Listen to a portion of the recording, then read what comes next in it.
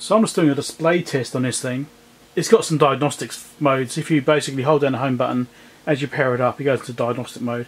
And one of the things you can actually do is test the display and bring everything up, all the segments, all the digits. And you can see from this test how the variations are in brightness across this. So you can see these ones are much brighter than these ones here. Right, especially here. These are quite dark. So you can see I've got some bad dimming on this display. So something I'd actually like to do is try and improve this. I don't know if I can or not, but yeah, it's probably worth a shot. I want to try and improve this if I can. If I can get a brand new display, I'll be happy with that.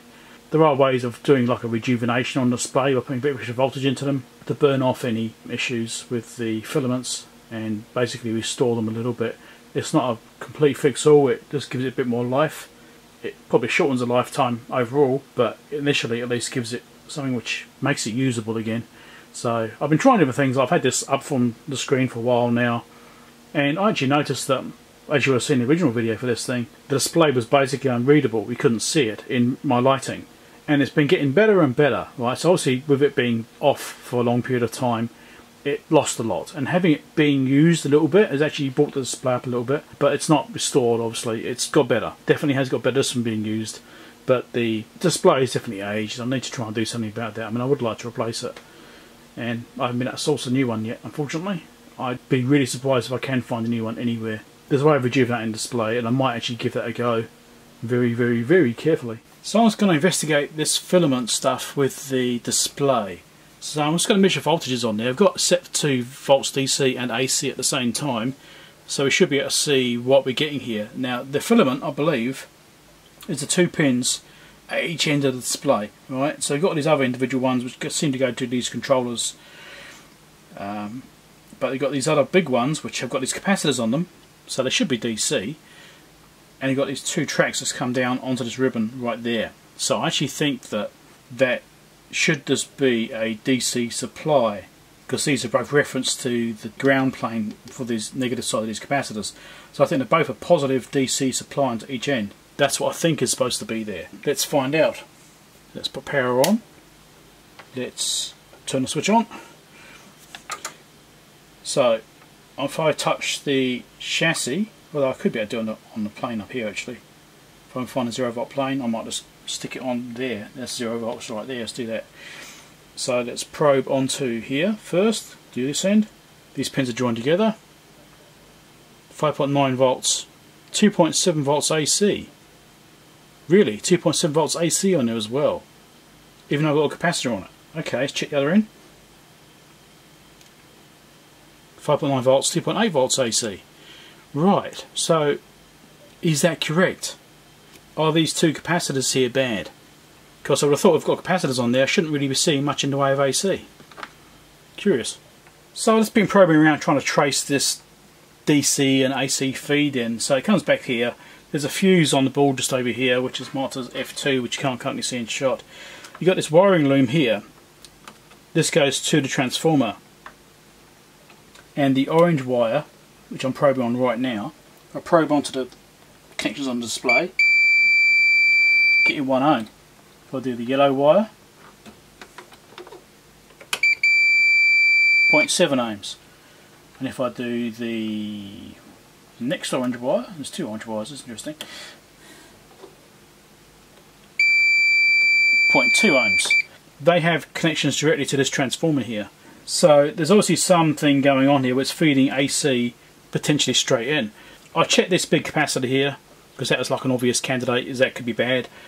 That doesn't seem to have a direct connection to that, so it's a bit curious. So I think it's basically got a 6.3 volt feed from the transformer, which would be typical. That's, 6.3 volts, a common voltage in valve gear, so it could well be it's a 6.3 volt filament voltage expected. So we're getting 6 volts DC. So the fact we've got so much AC on there as well, that's actually making me wonder a little bit about whether those capacitors on the back of the display are actually okay or not. I'm actually tempted to put a second capacitor across one and just do a voltage check, see if it changes anything. Just put a capacitor across the supply rail and see if it changes it. Because I'm thinking it's only got very light regulation. I mean, I don't actually see much going on actually. It's a bit hard to trace. There's no circuit diagrams for this thing out there. Not this section, certainly. The stuff for this board here, nothing on the digital board. There's no diagrams for this. No one's done one. there's nothing available. So it's a bit of reverse engineering going on here. The fact you've got the cables coming in here from the transformer means obviously it's main AC supply coming in. There's a bridge rectifier here, so it should be going through the bridge rectifier before it goes to the display, right? You'd think that, or a bridge rectifier of some kind. I mean, there is another bridge down here as well. There's another smaller one, so maybe I'll trace from that. Let's try that one. Let's see if I can get something from there, in case maybe it's a blown bridge. You never know. Let's just probe onto here. No, it doesn't like it. That's the positive side of the bridge output. Negative side, I've got a little bit of a pulse there. Nothing. So there's nothing there from that bridge rectifier. Yeah, so I'm not actually sure what's going on there. It doesn't really seem to have much in the way of connections to the display apart from the AC. So I'm thinking that it's just a very lightly regulated supply. Let's check on the actual bridge rectifier itself over here, the big one. Yeah, again, nothing from that bridge itself. So I'm a little bit confused. I don't know VFD technology very well. I don't really know a lot about it. I know a minimal amount. So I'm kind of in the dark myself a little bit about how these things are working. I've played them a little bit in the past, like on the Datron multimeters. I did a display replacement. But that was a very different setup. That was like negative 185 volts going to that thing. This is very different. So yeah, I don't know. Not yet, I'm figuring it out. So I'll just try putting this 33 microfarad cap across each side, and I saw no difference on the display, so I don't think that is the problem. I think it's just slightly regulated. I think it's stalled. That's all. Right, see if you can see it's glowing. I've got it only barely glowing. I can barely see it myself. I don't know if it'll show up on camera. I can barely see anything. Go on slightly more. Here we go. So I'm currently running 9 volts or 300 milliamps into that. I'm just going to pulse it slightly, and you'll see it come up in brightness quite a bit. And I'm just going to do this because I don't want to accidentally overdrive it and end up melting the filaments. Right, so I'm just going to give it a chance to cool, bring it back up. Just going to keep cycling it. So the most I'm going up to is about 400 milliamps, which is going in at about 15 volts, to be honest. Right, I'm just cycling it. I don't want to overdo it. I'm really nervous about overdoing it and blowing it up. Okay, because I'm actually seeing some unevenness even in the filaments. Even just the heating in the filaments looks a little bit uneven. The very top line is very dim. The very middle line is very dim. The very bottom line is very dim. The rest look very similar, like as far as levels go. So there is some differences even in the filaments. You can probably see it on camera actually. You can see the top one, middle one, bottom one a bit dimmer. You can kind of see that. We shall see if that's worked. Nervous times. Alright, moment of truth. Let's see if it's any brighter.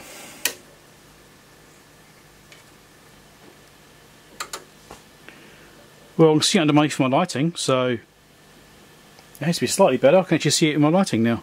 Couldn't see it before. So yes, I think it has got slightly better, but maybe not enough. It's still very uneven.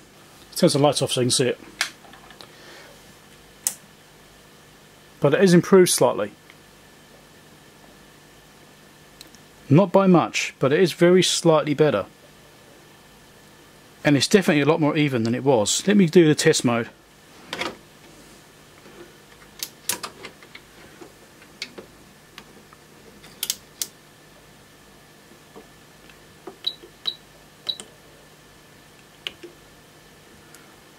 Yeah, it's definitely better. That is definitely improved. I'm going to do some more. Right, I just did another set of cycles on it. Let's see what happens. Yeah, that's definitely brighter again.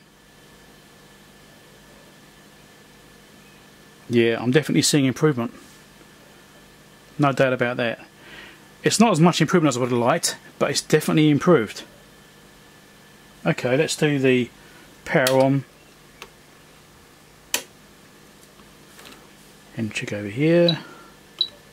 Display. Yeah, you can definitely see you've got a nice clear plus symbol here now, with the plus signs often there. So it's definitely changed it. These ones here are getting more even. Still got some dim ones here though. And obviously some characters showing up in here. But that's, as you can see, much more even and consistent now across the actual individual digits themselves. So that's looking very promising. It does look like the phosphors in these middle ones here are not so good though, but that's an improvement. I'll turn some more lights off, maybe you can see a bit better. That just blends it in more, doesn't it? But anyway, it's definitely an improvement. Yes, definitely. Much more even lighting now. So as you can see, that is looking much more even now. Previously I could literally see like a bunch of Q's in the bottom line and stuff like that, and you can see the number 1 in the second digit over. You can see like a very clear 1, and it's getting better. I actually think the more I've got this display on now, the phosphors are stabilising more since I did that rejuvenation. It's definitely looking a lot more even between each digit. So I'm much happier with that. That's doing quite well. I'll turn the light on. Changes things slightly. Changes the display. I'll turn the other light on as well, studio light. It's kind of how we started out, I think. So yeah, that's still not perfect. You can still see some digits in there, like you can see the 0 and the third digit there and the dot. So it's not wonderful, but it's definitely a huge improvement over what was there. I'm very happy with that. So I'll power this up now. You can see the whole display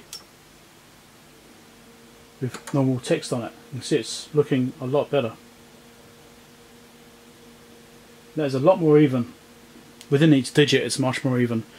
Obviously still got some differences here where these are brighter than these ones, but that does look a lot better.